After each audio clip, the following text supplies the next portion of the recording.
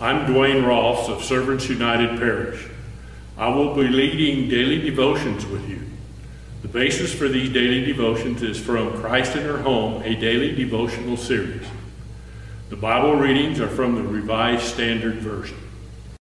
The Bible reading for Saturday, June 6th is found in Job chapter 38, verses 12 through 21.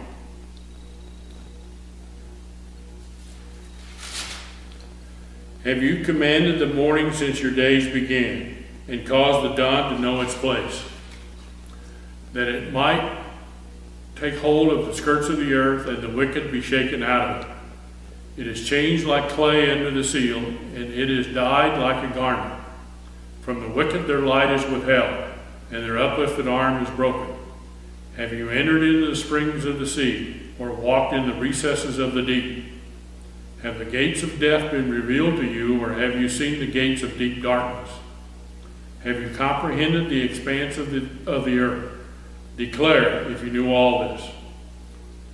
Where is the way to the dwelling of light, and where is the place of darkness, that you may take it to its territory, and that you may discern the path to its home? You know, for you were born then, and the number of your days is great. The word of the Lord. What do we know? Surely you know, for you were born then. Verse 21. Having twice endured and barely survived graduate school, I believe these questions God poses to Job would make even the most intelligent and thoroughly prepared doctoral candidate nervous. Surely this would make for the ultimate of final exams. I envision God asking the questions rapidly, leaving no time for Job to even begin to answer one before proceeding to the next. By the time God tells Job facetiously, surely you know, for you were born then, Job must be gasping for breath at this daunting line of inquiry.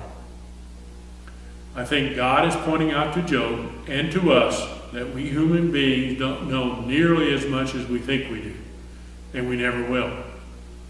But what we can and do know is God's love.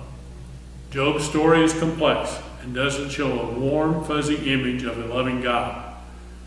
Chalk that up to one more thing we don't fully understand. We do know this: God so loved the world that he gave his only Son, so that everyone who believes in him may not perish, but may have eternal life. John 3:16. Let us pray. Thank you, God, that we know your love through your Son, Jesus, our Lord. Amen. Please join me in the Lord's Prayer.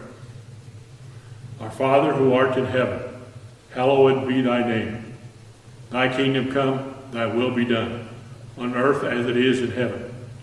Give us this day our daily bread, and forgive us our trespasses as we forgive those who trespass against us. And lead us not into temptation, but deliver us from evil. For thine is the kingdom, and the power, and the glory, forever and ever. Amen.